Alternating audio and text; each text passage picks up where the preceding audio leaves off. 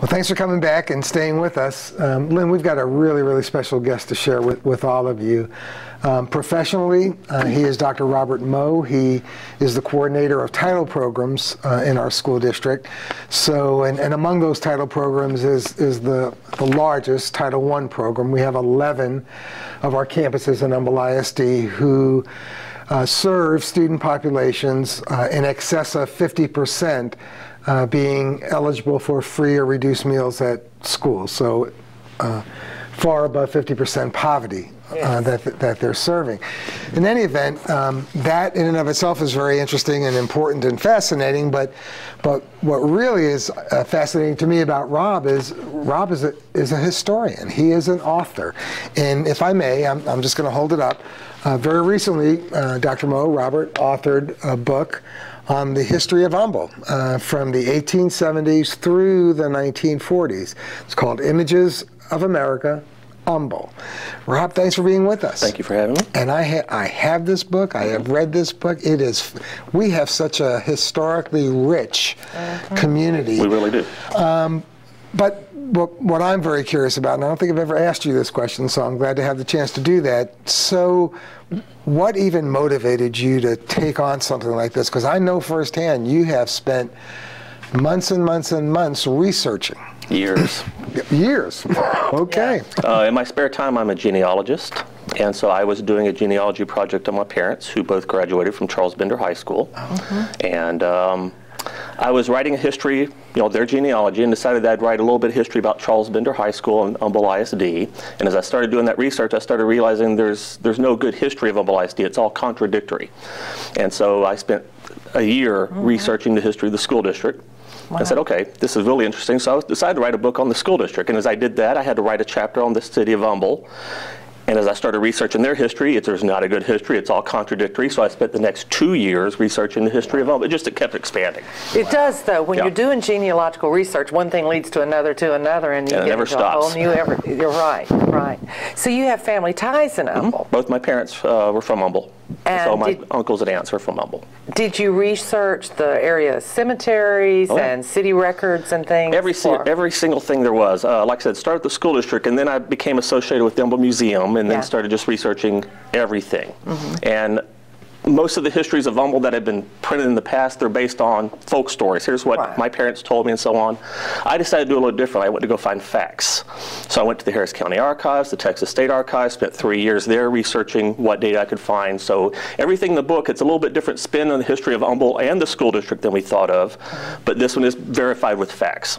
And anyone who has any interest in Humble or in history needs a copy of it. Definitely. Where can they get it? Actually, you can get them from Barnes & Noble or some of the other stores around here, but the Humble Museum sells them. I kind of co-authored it with the Humble Museum. And so it's one of the things they sell to support the museum. Good deal. Well, that's an important point that you make, because the museum maintains some amazing records and materials and things. And we're one of the few cities that actually has a museum dedicated solely to the city. We can thank Lillian McKay and her hard work for that museum, because they did an amazing job collecting things for the museum. And they've done a good job. They've been around for about 40 years, and they've preserved. If they hadn't been around, those things would not have been preserved. Exactly. Well, Rob, you are the expert historian, so I have to ask, because I have been curious forever. And I meant it, what I said earlier. I mean, I just think our community is so historically rich with people and events and activities and so forth. Here's my question. Moonshine Hill. What is the history of Moonshine? Moonshine Hill is where oil was first discovered in Humble in 1904. Texas first discovered oil basically in 1901 with the Spindletop discovery, which changed the face of oil, because before that, oil was based in Pennsylvania, and it had to be scooped out of the ground. With Spindletop, it actually was under such pressure it shot through the derrick, creating a new term for oil production called gusher.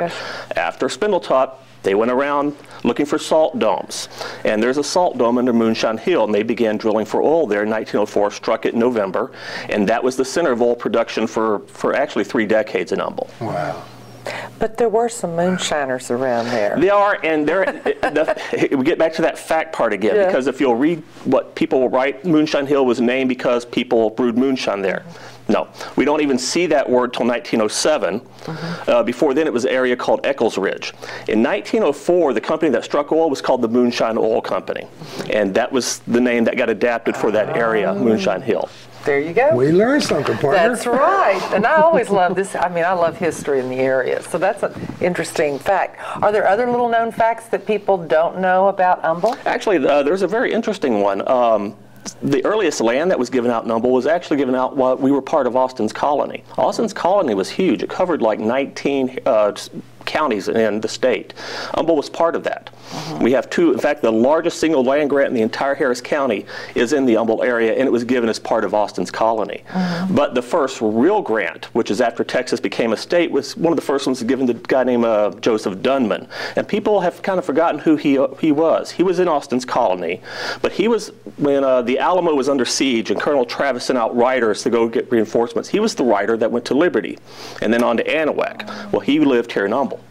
I'll be darned. So does any of his family still live around? Actually, I've met a few of the descendants. They don't have the Dunman name anymore because they were through the daughters, but yeah, a few of them are actually still in the area. Wow. Boy, that is great. I mean, it's fascinating when you start doing research. It's rich in history in this area. Right. And Texas history is so interesting anyway because of the characters. Right. Yeah. So are there any interesting characters we should know about from this area? No, but let me take back. Yes. The most interesting one is actually Pleasant Humble. Whenever you talk about Pleasant Humble and you read about him, you get the idea that this is some little simple farmer, moved here, did everything. He wasn't. He was a politician. When he moved here in 1870, he became part of the Harris County Commissioner's Court. There's only 4 people in the whole county on that court, and they decide what goes on in Harris County. He was one of them.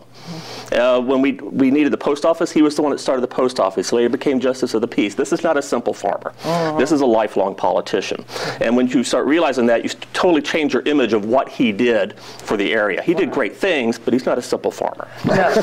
Well, there have been some really great characters, though. Hayden McKay is a great character. Yes, I love Dr. McKay. He was a fun guy, but he was just a character and did a great deal for the way the boundaries of Humble were laid out as well. And his third-generation doctor is for that fact, too. His father was a doctor here in Humble, and his father was a doctor back, and I can't remember the state they came from, but it's a lifelong family of doctors. Wow. Well, fascinating. They're furiously doing this. We're making them nervous. Yeah, we're running out of time, but we could spend hours. I could, yeah. As you have spent years. And Rob, thank you so much. I mean, this is what a service truly to all of our community and all of the generations who literally made Humble, the community and what it is today. So thank you so much. Preserve that history. I'm excited about it. I'm running out and getting a copy of the book. It's fun. Absolutely, and I think you should too, because that's something you got to have in this area. Very interesting read. Great present to give someone too. So stay with us, Rob. Thanks again. By the way, tremendous administrator as well. Please stay with us. We'll be right back.